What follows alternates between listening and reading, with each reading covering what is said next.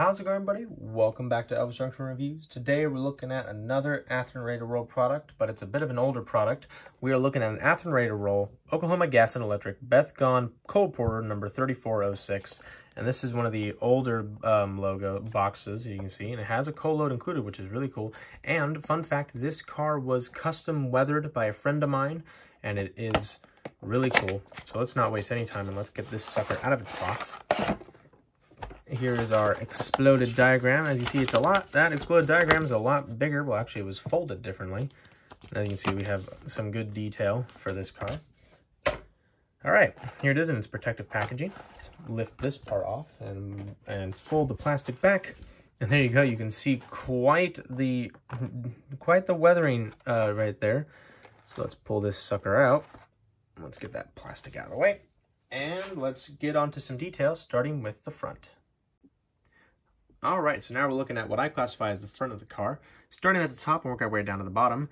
It's there, but there is a grab iron right there. It just kind of blends in with the top of the car here because of the weathering.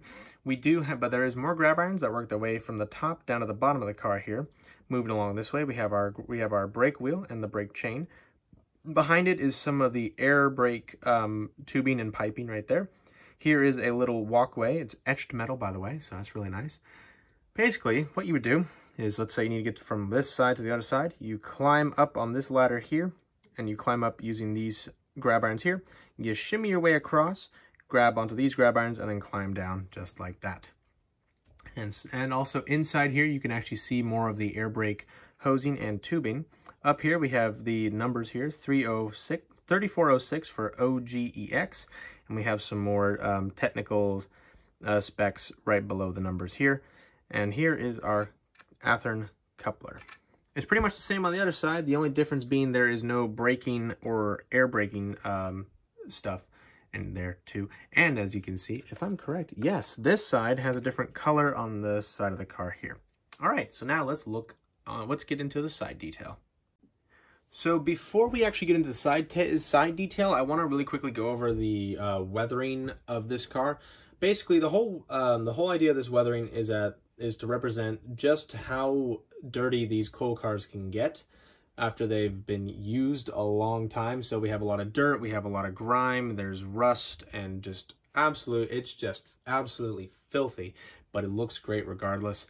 And as you see, my friend did a really good job. He took a lot of time, and as you can see, we have like marks here on that side, and there's also some more marks on the other side to just represent like mud and dirt and all that kind of stuff that gets picked up as the car is in motion. But anyway, let's now get into the side. Starting here at this side, we have more grab irons that work their way from about halfway length of the car down to the bottom here. We have some more illegible writing here. Here's our reporting marks, OGEX 3406. We have our load limits and our load weights right here. Some more detail, some more illegible writing here and here. Moving along here, I believe that is the Bethgon logo right here. I'm not sure. I was right. Anyway, we have some more details here. Moving along, we have some more specs about the car here, and we have a full length. Don't focus on me. We have another set of full length grab irons that work their way from the top down to the bottom of the car. All right. Now let's look at the bottom here. As you can see, there's our metal chassis, and you can actually see the dirt and grime that's been put on these wheels and the rust.